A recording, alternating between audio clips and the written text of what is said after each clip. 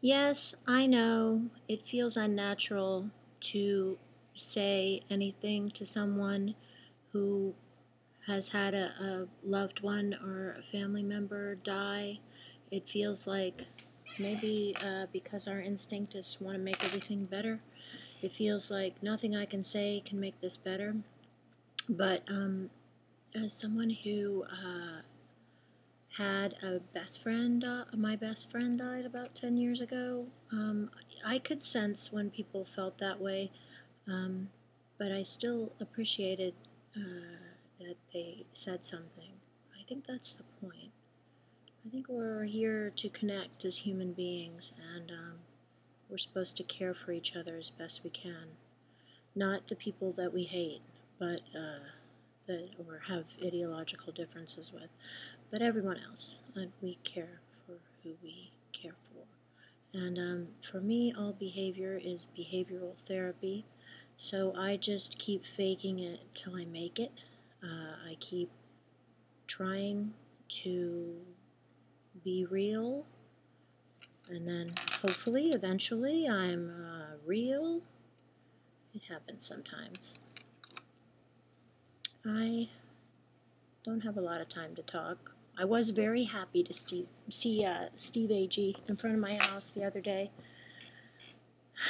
It made me feel like I live in a small town. When somebody drives by and says, "Hey!" And usually when somebody yells at me on the street, I do not even acknowledge it. It never ends well, usually. But this time it ended really great. And Lynn, I'm glad you're better. Jill, your smoking worries me a little bit. I say this as an ex-smoker. Um, the way you smoke, though, is almost like you're not inhaling.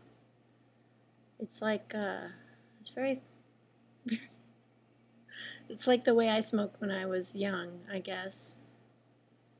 Then I got old and I sucked it in. And of course, I don't smoke anymore. I'm going out to dinner. I had my kid's birthday party today, which was a very low-key affair. We only had a taco cart and some puppies come over to play with the kids. It was actually kind of like the way you would have a,